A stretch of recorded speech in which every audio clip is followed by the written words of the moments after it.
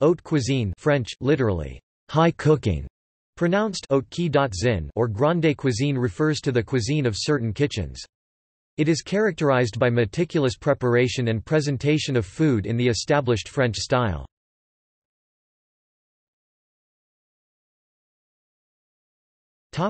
Early history.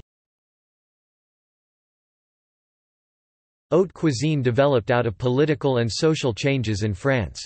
The high cuisine represented a hierarchy in 17th-century France as only the privileged could eat it. Haute cuisine distinguished itself from regular French cuisine by what was cooked and served, such as foods like tongue and caviar, by serving foods such as fruit out of season, by making it difficult and time-consuming to cook, and by using exotic ingredients not typically found in France. In addition to who was eating haute cuisine and what exactly it consisted of, the term can also be defined by who was making it and how they were doing so. Professionally trained chefs were quintessential to the birth of haute cuisine in France. The extravagant presentations and complex techniques that these chefs were known for required ingredients, time, equipment, and therefore money. For this reason, early haute cuisine was accessible to a small demographic of rich and powerful individuals. Professional French chefs were not only responsible for building and shaping haute cuisine, but their roles in the cuisine were what differentiated it from regular French cuisine. Haute cuisine was characterized by French cuisine in elaborate preparations and presentations served in small and numerous courses that were produced by large and hierarchical staffs at the grand restaurants and hotels of Europe. The cuisine was very rich and opulent with decadent sauces made out of butter, cream, and flour, the basis for many typical French sauces that are still used today. The 17th-century chef and writer La Varenne marked a change from cookery known in the Middle Ages, to somewhat lighter dishes, and more modest presentations. In the following century, Antonin Carême also published works on cooking, and although many of his preparations today seem extravagant, he simplified and codified an earlier and even more complex cuisine.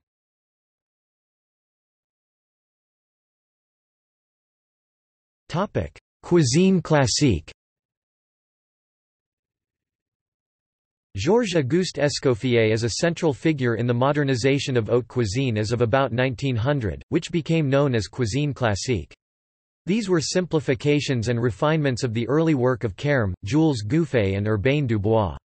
It was practiced in the grand restaurants and hotels of Europe and elsewhere for much of the 20th century.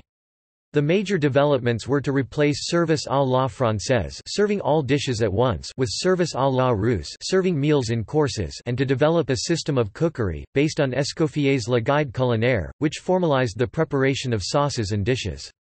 In its time, it was considered the pinnacle of haute cuisine, and was a style distinct from cuisine bourgeoise, cuisine for families with cooks, the working-class cuisine of bistros and homes, and cuisines of the French provinces.